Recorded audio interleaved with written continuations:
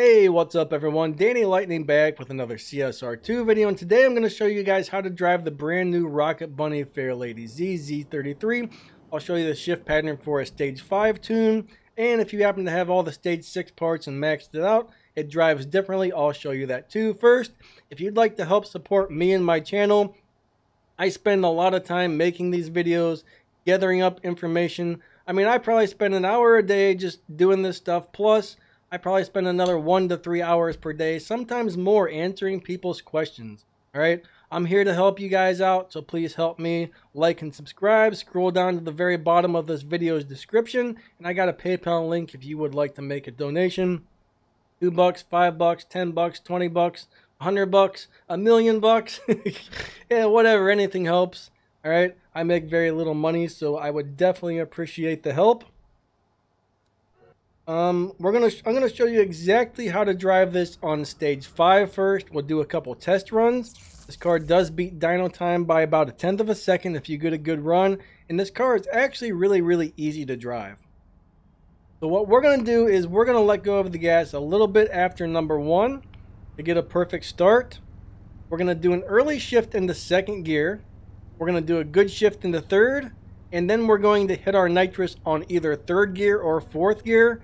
Both seem to work out really well, so try both and see which one works best for you, and then all good shifts after that.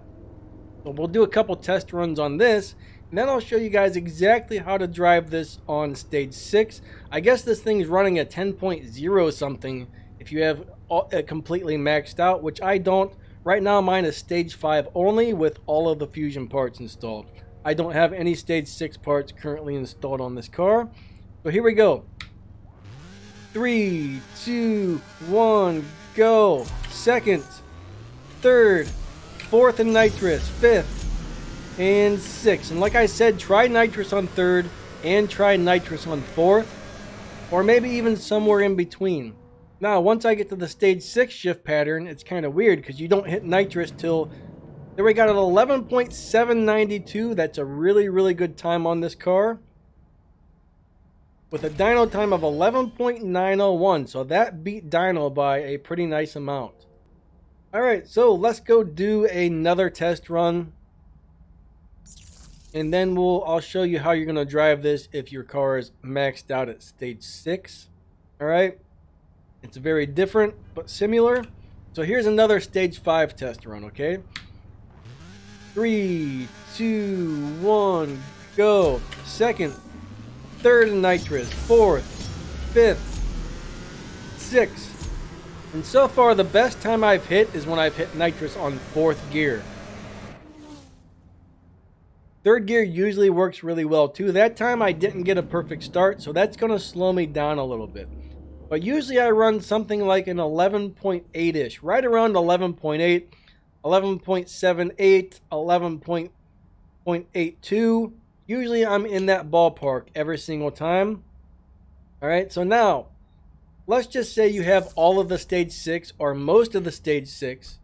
You're probably going to want to try this shift pattern instead. I'm not sure at what point it switches over from the one I just showed you to the one it does now, but if you can continue to upgrade this past stage 5, eventually you're going to need to use this shift pattern instead. So what you're going to do is try and get a perfect start. And when you do that, the RPMs are actually going to kick back to around 4,000 RPMs. Alright, I'm going to simulate that. Just pretend I'm not actually going to get a perfect start, but let's pretend I am. We're going to simulate the kickback on this run. Hopefully that makes sense. Alright, so basically you get the perfect start with the kickback. Perfect or good shift into 2nd. Perfect or good shift into 3rd. Now, right before you shift into 4th, you're going to hit your nitrous. Good shift into 4th, 5th, 6th, 7th, whatever. Hopefully that makes sense. Let's go ahead and try and do a test run. Again, you want a perfect start. I'm only simulating. I'm doing the late start to simulate the kickback. Alright. 3, 2, 1, go. I totally messed this up, guys. I totally messed this up. Alright, let's try that again. As you guys can see, I'm not perfect and I mess things up all the time. Okay, so 3, 2, 1, let go. 2nd, 3rd, nitrous 4th, fifth, sixth. Okay, it's only got 6 gears. So that's the way you're going to drive this car if it's a lot more heavily upgraded. So try, if you got a lot of stage 6 parts or a couple stage 6 parts, try both of these shift patterns and see which one runs best for you. Of course, that runs much slower for me because I don't have the stage 6 parts installed. Now, let's go look at exactly how I tuned this car. This is just going to be a quick rundown of how I tuned it. All right, if you need to know a good tune for a car, you got to tune the car yourself. Just changing a couple parts can drastically change your tune, so you can't copy other people's tunes. If you need to see my exact tuning method and how I figured out which parts to change first and tune first and all that, get on my tuning playlist. I have a great video on how to tune your cars for an awesome general tune that's good for almost everything. All right. So what I did first is I tuned my tires. Now at stage 5, no matter what, once you get up to stage 5 with all of the fusions, even if you start adding stage 6, you're going to bring your tires down to 8 psi. Alright, so first bring your tires down to 8 psi, go over to your final drive. Slowly move this over until you watch these points get as high as possible.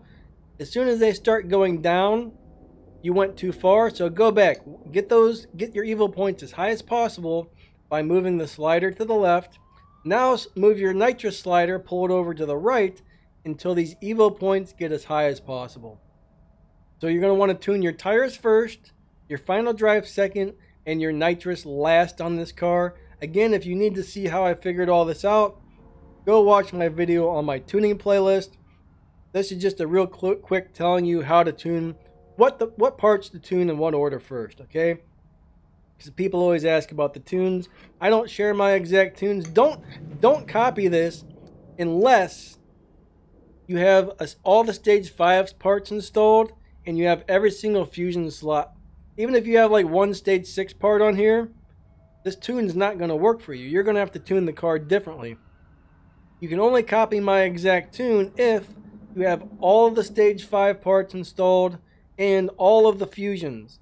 Alright, once you start adding stage 6 parts, or if you're missing from some fusions, your car is going to require a different tune to have the best possible tune for your car.